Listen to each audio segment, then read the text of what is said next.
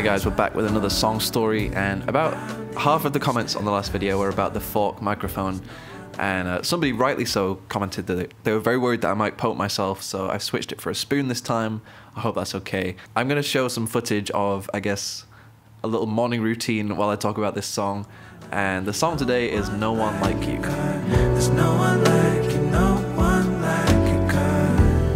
Similar to Keeper, No One Like You is actually one of the last songs that I wrote for the album. In fact, it was probably the very last song. And this song is a very telling example of the creative procrastinator side of me that really needs a deadline to get things done. I remember when I was traveling in Korea, and it was about a month before the album was due to come out, and I still hadn't uploaded the songs to distribution because I hadn't finished this one yet. And so my friend Chris from Wings Music, he sent me a very nice text and he was like, hey man, if we want to hit this release date that you've announced, we need to upload this like tomorrow. And because of the time zones, this was already midnight in Korea. So I was sitting there in my hotel room, I had my laptop and my AirPods, and that was it. And I finished producing this song in bed at 2 AM. What's funny is if you listen to the end of the song, that was the part I was trying to finish, and I really wanted it to sound big and epic, and all I had with me was my laptop, and so I couldn't record guitars, I couldn't record like real piano, because all I could do was play on my laptop typing keyboard, which just wasn't going to sound very realistic for piano sounds.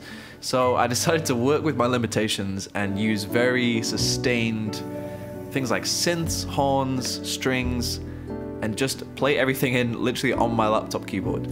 So I finished the song, I mixed it on my AirPods, which if there are any producers listening, you're probably crying right now, but you know, it was what it was. And then I messaged my friend Tim, who mastered the album, and I said to him, hey man, I'm really sorry, but if I send you this song right now, is there any chance you can finish the master by the end of the day?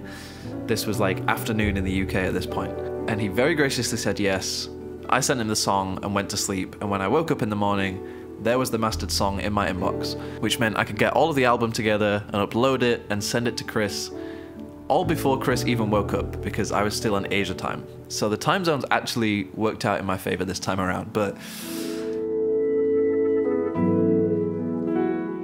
I wanted this song to feel like floating. I wanted it to be light and airy and dreamy and spacious, and I was inspired by a bunch of different songs, but one in particular is called Frost by a guy called Andris Mattsson.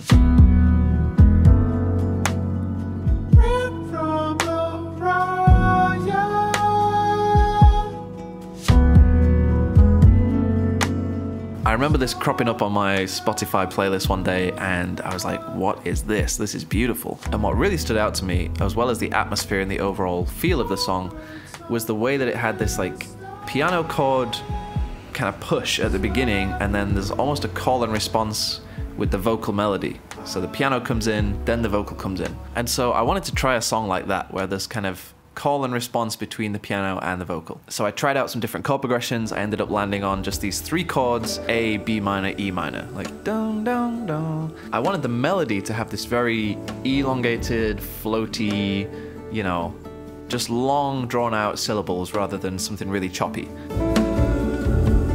Great is the Lord, and greatly to be praised. And so I sat with this loop of chords for a while, and in the end I was like, I need a way out of these three chords, and I found this new progression that just had a bit more space and a bit more movement.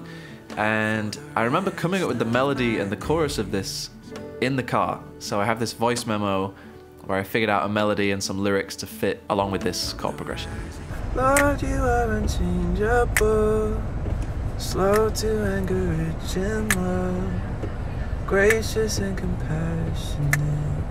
There's no one like you, no one like you. I think the words are a little different in the final version, but you can hear the idea was there. But I wanted it to be kind of a doxology, this very vertical description of who God is and his attributes and character. A lot of this comes from Psalm 86. In verse 15 it says, "You, O Lord, are a God merciful and gracious, slow to anger, and abounding in steadfast love and faithfulness."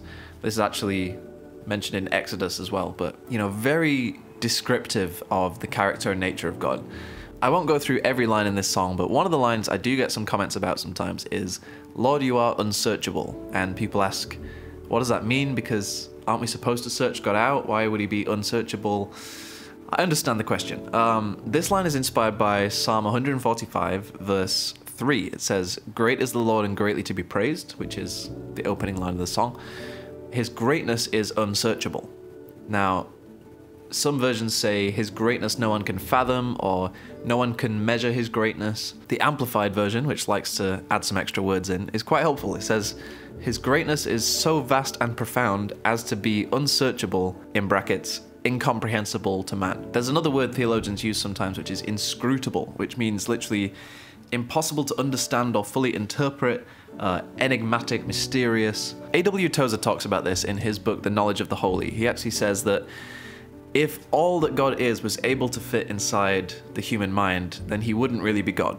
Because God is in this whole other category called uncreated, and we are the created. He's the creator, we are the created. And so he is so beyond the comprehension of limited, created human minds. Like, we can understand certain things about God, but will we ever fully grasp everything that God is?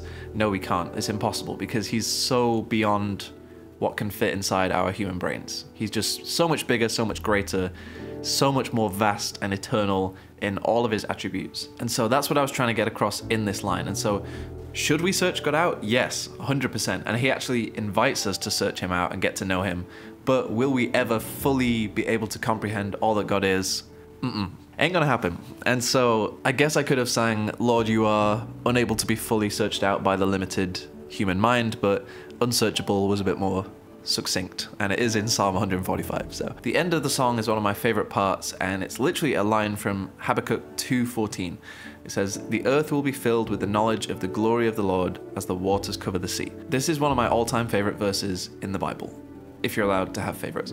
But I think what I'm most passionate about really is the knowledge of God. It's the reason I write songs in so many ways, is that I want to know God for myself. I want to go deep in exploring the knowledge of who God is, and I also want other people to know who God is. And so I write out of experience of knowing him and trying to discover more of who he is and search him out through that experience, try and write something that helps other people to see that. And maybe we get just a little glimpse of God in a way that we didn't see him before. And that searching really just looks like sitting with the Word by the Spirit and like speaking to God about God and asking him to reveal himself to us through his Word, through Scripture. And that's how we get to know him more in our life. And so the knowledge of God is going global. It's going to go viral. It will cover the earth. And I like that, so I thought I'd sing about it.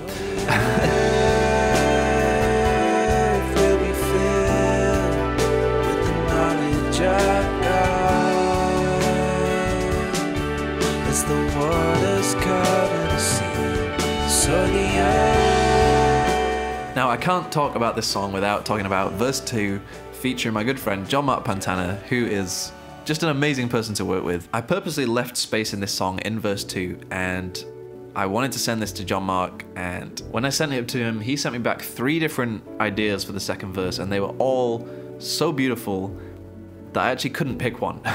I kept listening to all 3, and I was like, I want all of them to be in there because they sound so good. But you know, the deadline strikes again, because I had booked a studio session where we were going to record like some live versions of songs from this album and some old ones, which are on my YouTube channel here. You may have seen some of them. If not, go check them out. And there's actually a couple more songs coming, so keep an eye out for that. Plug over. But I was sitting there the night before we were going to go and record this session, and I was like, I need to pick a version of this second verse because I have to sing it tomorrow and we need to pin it down. So I messaged John Mark and I was like, hey man, I'm recording this song tomorrow, so like let's pick one of these and like really nail it down and get the part. And we both agreed that we liked, I think it was his third take, the best, and so we ended up going with that one. But I wanted to play you a little sneak peek of one of the versions that could have been, just to hear like how good some of these ideas he was sending through. You see my world with compassion. I am amazed by your love. But yeah, that's the song. That's No One Like You, and I hope you enjoyed hearing a little bit of the process and the story, and I will be continuing this series. I did realize after I uploaded the last video, I've actually already done the making of Low and Always Will Be, I think, and so I might as well just include those in this series because it doesn't make sense to tell the same story again. But I will be going through all the other songs that I haven't already made a song story video of. So keep an eye out for those, and I'll see you soon.